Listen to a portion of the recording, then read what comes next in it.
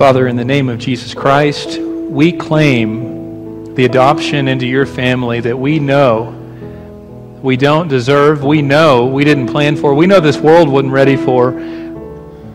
This is the kind of stuff that got people calling Jesus blasphemous when he said, "In me, God, Yahweh, becomes your dad."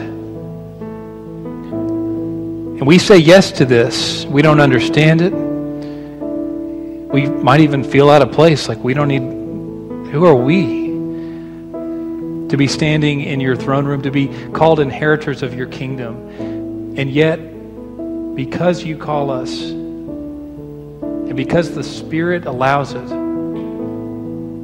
we open our mouths and say yes to you. We pray, Father, that our identity would be wrapped up in your story, that we would, after looking at you, remember who we are, that our inheritance, our future would be bright, that we could look forward and see the light at the end of the tunnel, and it's not an oncoming train, it's hope, it's a bright future. For standing in your glory in a new resurrected body when that day comes, when you bring heaven and it kisses the earth and becomes one, and you dwell once again openly with humanity, Lord, then and only then will we understand what true glory and majesty and worship is supposed to look like. Until that day, Father, we thank you for what you've revealed to us, that you desire for us to sing songs to you, to pray before you, to remember your Son Jesus at his table.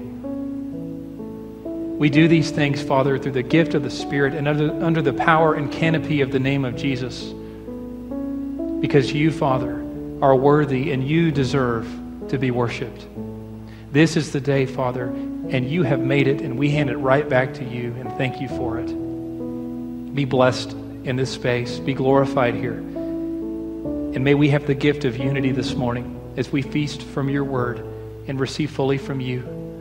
We pray this prayer in the name of Jesus, the one who taught us to pray, saying, "Our Father, who art in heaven, hallowed be thy name. Thy kingdom come, thy will be done, on earth as it is in heaven. Give us this day our daily bread, and forgive us our debts as we forgive our debtors. And lead us not into temptation, but deliver us from evil. For thine is the kingdom and the power and the glory forever. Amen." Please be seated.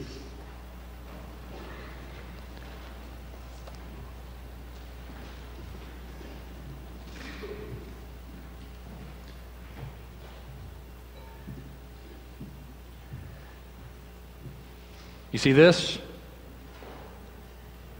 This is what a week at Disney World looks like. I feel like I walked to Mordor through the ring in. So, my family and I came back. I had a delayed flight, got into Dallas about 7 o'clock and drove. Got here 12:30 last night. Alarm went off at 6 o'clock this morning. The shower wasn't quite producing hot water. I'm still shaking a little bit. But I had a great opportunity because as I got the coffee pot going, I went out and started my car. I'm old-fashioned. I still warm up my car. Open the garage first, of course. And I had my coffee, and I went and sat in my car, and I spent a lot of time praying the Lord's Prayer, which has been the topic the past 5 weeks, and we're going to end today. The prayer Jesus Christ taught. And it's safe to assume the prayer that Jesus Christ himself prayed, his rhythm, his pattern. I was in a Sunday school class today, and we were talking about prayer life, and somebody said, what's the best thing to start with? Well, the best thing to start with is what Jesus told you to do. It's always the best thing to do. And this is saying, I'm saying this to a world and to a Christian movement in this nation that has become overeducated and underobedient. Just do what Jesus said. Try that on. See what happens. So I sat in my car and started praying the Lord's Prayer categorically, and I prayed. I pulled the big H word out. Remember H, hallowed? I confessed to God that for an entire week I slipped. I didn't deny Christ. I wasn't an evil person. I wasn't a jerk. But you go to Disney World, that's the land of, it's what the happiest place, it's the most distracting place on earth. There's consumption all over the place. You're running to the next line. You got fast passes. You got to make the monorail. And I mean, it's just, someone did a pedometer check. We walked 8 to 10 miles a day, you know. It's just like, oh my gosh. So I'm sitting in my car this morning and I hallowed God, and I first confessed that for a week, Father, I have not been hallowing you. Hallow just means being the most important thing in my life. You have not been all concerning to me. I've been hallowing other things, and I'm asking for one of the greatest miracles, and that's where you forgive that instantly and allow me the gift of having my life revolve around you. Haven't you ever just like wanted to desire God, but you just, it's not in you? That's what I prayed this morning. Please, God, put the burn within me, the fire within me, to hallow your name once again. Because if I hallow your name, if you remember, everything else I'm about to pray and we're about to pray becomes clear. If you don't hallow God, everything is skewed. Hallowed be thy name. And then I told God, I'm heading to church in a few moments and I'm really tired. And I've been out for a week. And I pray that your kingdom would come real big. I pray, Father, that your kingdom would come in this church at this little corner of Avenue X and Broadway, pour over into Chimmy's and all over the street, come all over the place and get crazy. I pray for your kingdom to come on earth as it is in heaven. I want what you want. I desire your kingdom. I desire the reign of the King to take place in my life and in this church. And then I got to daily bread, and this took about 10 minutes. If you remember daily bread, if the purpose of bread is more than just food, it's to provide strength. And so to pray for daily bread is to also say, God, give me enough strength for this day, daily strength. And I prayed in my car for a long time. I am worn out. I'm tired. I'm on fumes. If you don't supply me the strength, it's not going to happen today. Give me, Father. Then I ask God to forgive me and to be a forgiving person. If forgiveness is a strength issue, you don't have forgiveness, it's a weakness issue. God, give me the ability to be a forgiving person today, because as you know, each of us will be walking through this day and we will have moments consistently where we'll have to be forgiving, yielding, kind, not graspy. And I ask God to further protect me as we pray in the Lord's Prayer from two things. First, protect me from temptation. So first off, protect me from myself, because I'm going to make a mistake today if you don't cut that off. I'm going to go on some rabbit trail. I'm going to say some things during the sermon or in Sunday school or something, and it's going to be bad. And I need, God, you to protect me from myself. If, God, you can help me with the guy in the mirror, that'll be a miracle. Lead me not into temptation. And number two, and deliver me from evil itself. Because I'm tired, I'm afraid, I'm scattered. Don't let the evil one use this as an opportunity to pounce. And today we're ending the Lord's Prayer with a threefold proclamation. 3 words that are bigger than words. It's to reset the beginning of the prayer, the hallowed part. And the threefold proclamation is, for thine is the kingdom and the power and the glory. How long? Forever. If you're Methodist, forever and ever, right? Or Lutheran. Forever and ever. Amen. Now, most people, Christians, if you ask them about God's power and kingdom and glory, a few questions, most people will profess, academically or theologically, that they believe that God has unlimited power. Out of heaven and earth and under the earth, God's power is the most important, it's the strongest, it's unlimited, it's forever. Most people will profess that academically. If you ask about God's kingdom, they'll say, oh yeah, God's kingdom is absolute. It's coming, it's like a train, you can't stop it, it's going to come and it will be here forever. You ask somebody about God's glory, and they'll say, oh yeah, if you see God right now, the Father, your body will hit the floor. You can't handle it.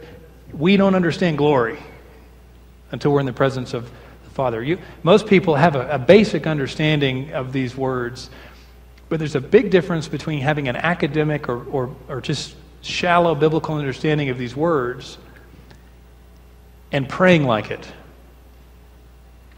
and living like it and leaning on God's kingdom and power and glory and living in God's kingdom and power and glory and being born of the Holy Spirit and be tasting God's kingdom and God's power and God's glory. There's a big difference between these 18 inches. It's important. And who taught us this prayer? Jesus did. Now, I got to confess, that last line we have, for thine is the kingdom, that's not in the Bible. We've added that. The church did. Not me, like a long time ago. But Jesus preached consistently about the eternal kingdom of God, the glory and the power of God. So it was a safe addition. Rounded it all out. So Jesus Christ taught us to pray this prayer. Jesus. And Jesus, for him, these ideas weren't theoretical. When you're talking about God's kingdom, you're talking about where he came from. It's like his home. You're talking about Irving, Texas? I know Irving. I was born there. I was raised there. I was just there. So don't tell me about Irving, Texas. I know all about Irving, Texas. It's not a place on the map. I know where to get the best Mexican food. I know where it is. I know where to avoid driving at the wrong time of night. I know that place. So it's a different thing between having an understanding academically or biblically of something and actually tasting it, experiencing it, hoping for it, leaning on it. And so Jesus Christ, the one who taught us this prayer, did not have any qualms about making it clear that in God alone will you find all kingdom, all glory, all power eternally. And it'll knock your socks off. And so to pray that last phrase at the end of categorically praying the Lord's Prayer is to reset your soul, to shout out again, I made a good choice to hallow the Father and not Disney World or some presidential candidate or my job or my relationship or my career. I made a good call to hallow God because he alone has what it takes. I don't. You don't. The world doesn't. The Father does. And so it's interesting that we're rounding out this part of the series on Palm Sunday. That we're talking about kingdom and crowning and glory and all these things the same day that Jesus came, invaded Jerusalem, and said, it's mine.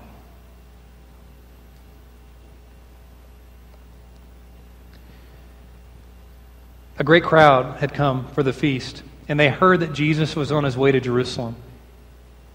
They took palm branches, and they went to meet him, and they shouted, Hosanna! Blessed is he who comes in the name of the Lord. Blessed is the King of Israel. Jesus found a young donkey and sat upon it, as it is written, do not be afraid, O daughter of Zion. You see, your king, he's coming to you. He's seated on a donkey. At first, his disciples did not understand all this. Only after Jesus was glorified did they realize that these things had been written about him and that they had done these things to him. We know these words to be trustworthy and true.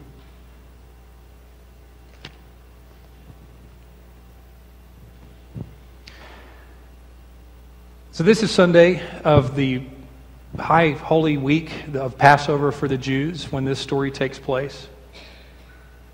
According to Mark, it's at the third hour, which is 9 o'clock in the morning. What's interesting is the timing. That same morning, something else was happening. On one side of the city, there was this magnificent gate called the Western Gate of Jerusalem. The whole city was walled, still is. And this Western Gate faced out toward Rome. Had a very nice road leading out of it. Roads were hard to come by back then. And there was an issue that had to be taken care of by the Romans every year at this time. And the issue was that the Jews were known as a rebellious people. They didn't do well living under the thumb of an empire. I mean, who would? But they really didn't. And they had a history of having this strange God they called Yahweh interceding on their behalf to deliver them from bondage under empires. Hanukkah is the Jewish celebration after the temple was rededicated when the Jews took it back from the Greeks. They overthrew the Greek influence. It's like all their holy days are based on rebellion. And here's a week, which is the greatest of weeks in the Jewish calendar, where the holy city of Jerusalem, which is known as the capital of the monarchy of the King of David, swells with population. Several pilgrims come in.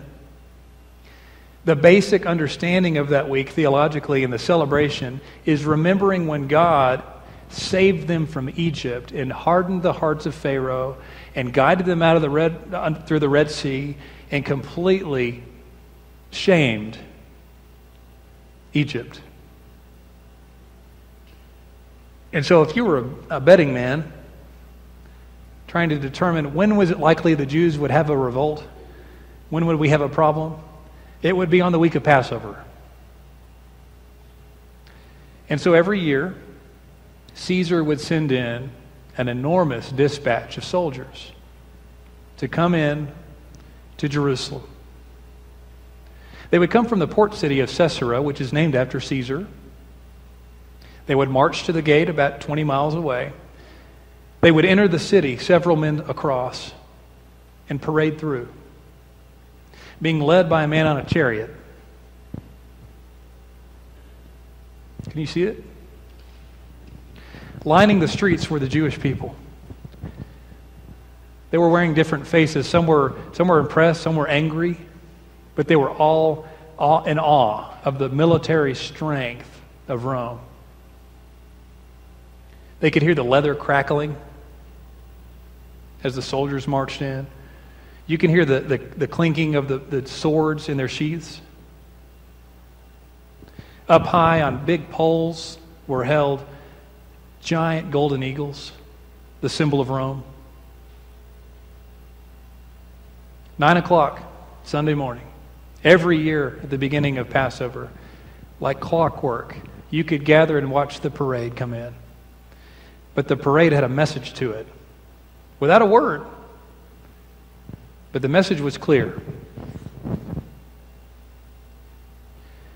You all can have your little thing in your feast. You can remember fonder times. You can talk your old folklores and even go through your religious acts. You can eat, drink, and be merry. But don't you forget whose authority you actually live under, who actually protects you from outsiders. Don't you forget, in the midst of this celebration of an ancient revolt, that if you try a single thing here, it will cost you everything. We will burn this place to the ground. 40 years after Jesus was ascended, they did.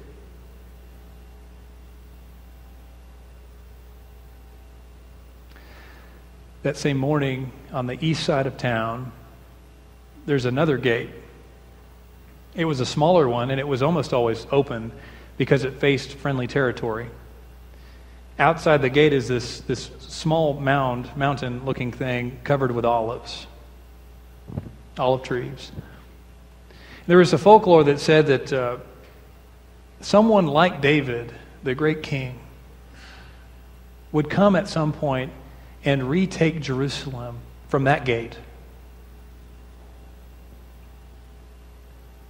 That side of town, there was a small event taking place at the same time. And there was some singing. And they were crying out one primary word, Hosanna, which means save us. It doesn't mean we praise you, it means help us.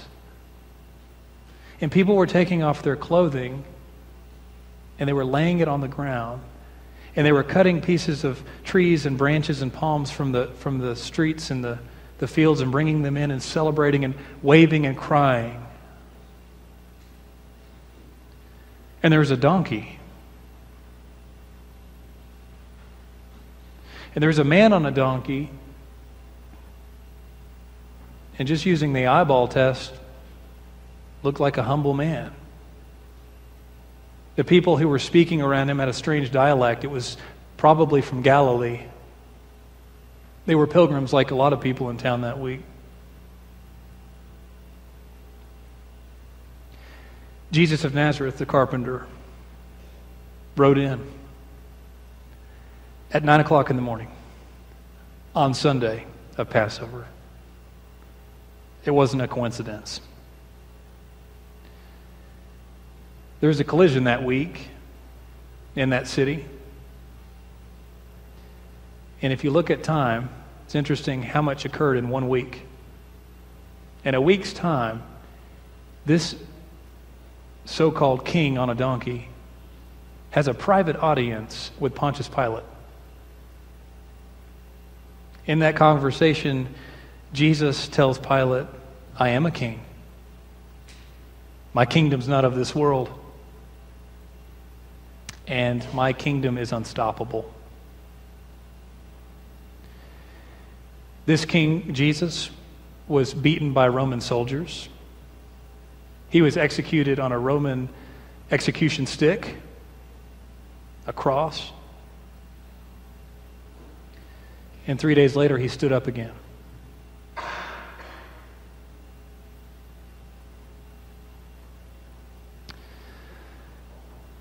The question is, which parade are you attending?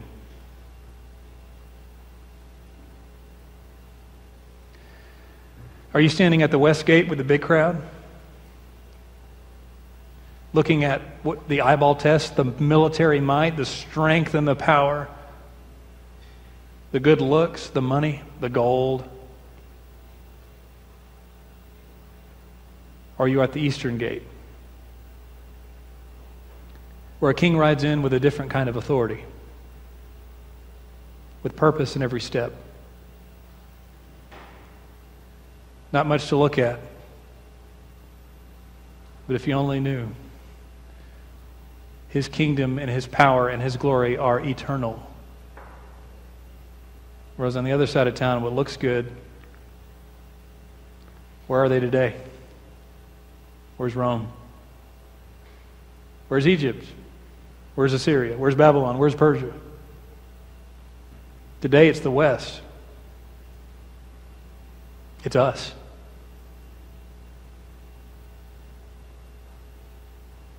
Which parade are you attending?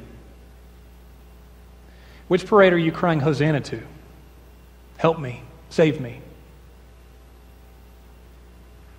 Is it to the good-looking power that's fleeting? Or is it to Jesus Christ, Son of God, our eternal shepherd? That's a question you need to ask every morning, every trial, every prayer. To whom do I cry? And in whom do I find sanctuary? Do I have a future? 2 kings, 2 emperors entered the same city on the same day at the same time. Only one will remain. Let's pray. Father, in the name of our King Jesus Christ, we pray that we could see the sights, the sounds, the glory of our Lord, your Son and our Shepherd, Jesus Christ, coming in. We pray, Father, with gratitude that you have revealed this truth to us on this side of the planet, so far away geographically and in terms of time, that you would show us that this Jesus, at his name, every ounce of creation will bend and bow and call out, Jesus is King, Jesus is Lord, and this Father will glorify you. We praise you, Father, for the work of Jesus Christ. We've been following behind him as his disciples, but for this week we take a step back and just watch, for we are witnesses to his work that we cannot do ourselves. We're witnesses to his testimony, to his cross, to his glorious resurrection, to his ascension into heaven. Father, in the name of Jesus Christ, we look to him and we get excited because it's through his work and his work alone that we will find satisfaction and rest and a future and adoption into your family. May we not rush through this week, and may we consistently cry Hosanna to the right person, to Jesus Christ through the Spirit's power, and unto you, Father. It's in Jesus' name that we pray. Amen. I invite our elders